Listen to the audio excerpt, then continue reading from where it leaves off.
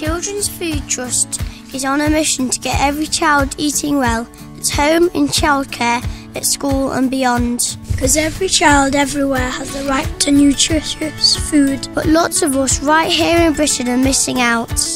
Obesity and other conditions caused by a poor diet are putting pressure on our doctors and hospitals, and it's costing everyone too much. Part of the problem is that our nation's forgotten how to cook.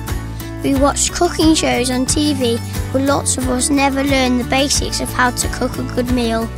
Practical cooking dropped off the school curriculum for a long time, leaving a whole generation without kitchen confidence. The pace and pattern of family life has changed. We don't cook or eat together so often.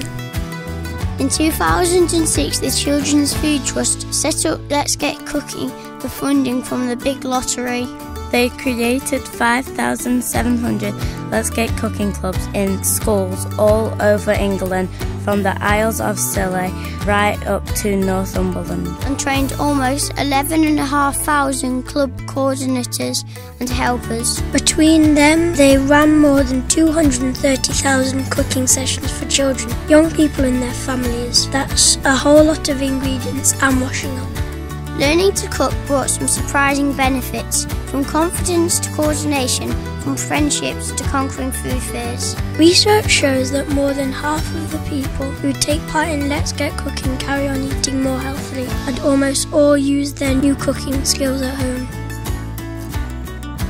All families need the skills, knowledge and confidence to feed themselves well, but it's especially important when they've got very little money for food and cooking. So the Trust trained staff and lots of organisations, including food banks, children's centres and housing associations. They showed them how to run cookery demonstrations that would help families plan meals, shop smarter, get portion sizes right, eat healthily and cut their food waste. The staff they trained found that they could work with families in a new way. Preparing food together was a way to build trust and opening important conversations. The families said they enjoyed the cooking sessions, which helped them make friends, feel useful and relax. But most importantly, helped them eat more healthily for less money. Families also told us they now saved money, shopped differently, wasted less food, and didn't rely on ready meals as much. Around a third of families ate more vegetables and used takeaways less often after cooking with us. Around a third of the families prepared and cooked a meal from scratch more often. Over half the families felt more confident cooking with their children.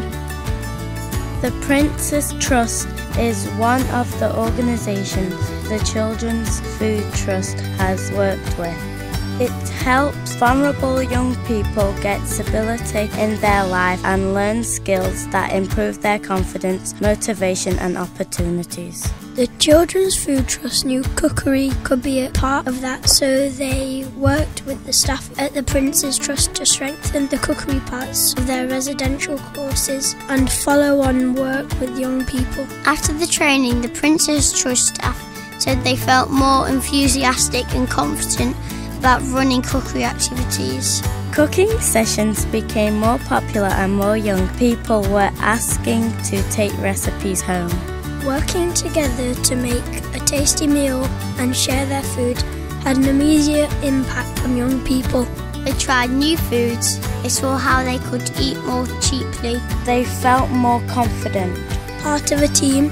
They made friends. And that they all learned skills to last a lifetime. The journey to get the nation cooking has only just begun, and there's a long way to go. Together with their incredible volunteers, the Children's Food Trust is giving us cooking skills that will last a lifetime.